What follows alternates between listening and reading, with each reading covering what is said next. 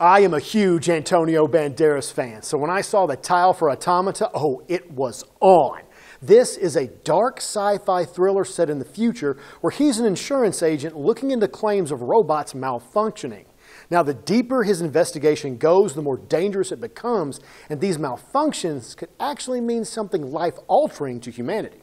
In 2044, solar flares bake the Earth, killing off 97% of the population. The survivors build robots called pilgrims that build everything that they need.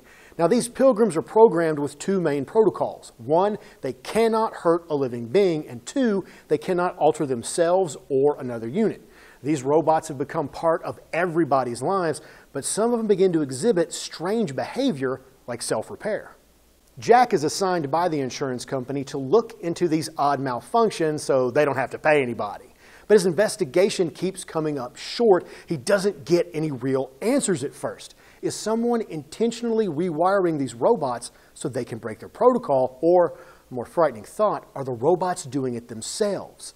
As he looks for the truth, some very deadly people want him to stop asking questions. This was a much more intelligent film than I was expecting because the title showed me this was going to be an action film.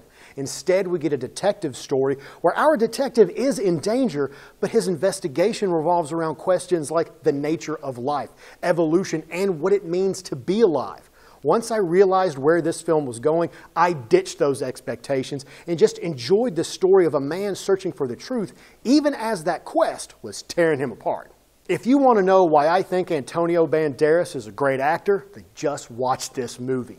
His portrayal of Jack gives us a man who's a layered character. This man is a soon-to-be father, a truth seeker, a husband, and someone who doesn't like his life. Even before the investigation begins, he's just fraying at the edges. He's on the jagged edge.